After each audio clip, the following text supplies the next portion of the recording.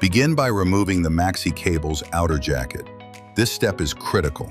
The goal is to expose the conductors without nicking or damaging the insulation.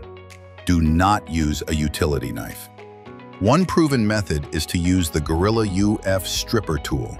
Measure and remove about a forearm's length of jacket. Position the cable in the tool. Apply steady, even pressure and pull through in one smooth motion.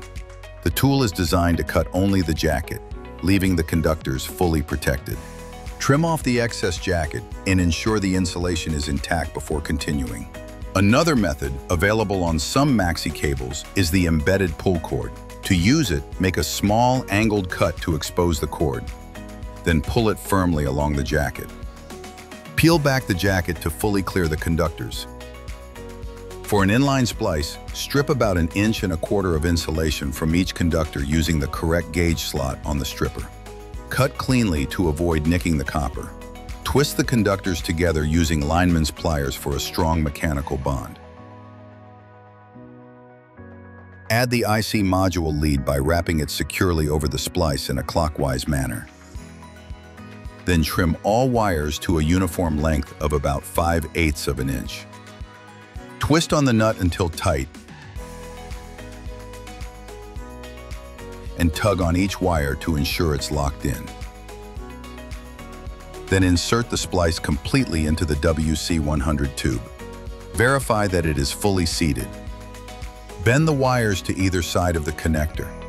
Use a fingertip to smear the dielectric gel around the entry point and between the wires, making sure there are no gaps or voids. Close the strain relief until it clicks, and tug on each wire to ensure it's locked in. For an end-of-line splice, follow the same process. Strip the cable and IC module lead. Twist the lead along the conductor in a clockwise position. Then trim to 5/8 of an inch. Apply the wire nut and tug on each wire to ensure it's locked in. Embed the connection fully in the splice tube. Bend the wires to either side of the connector. And again, use your fingertip to work the gel thoroughly around the conductors before closing the strain relief. And tug on each wire to ensure it's locked in. All splices must be buried with the tip pointed up to prevent water from entering the splice.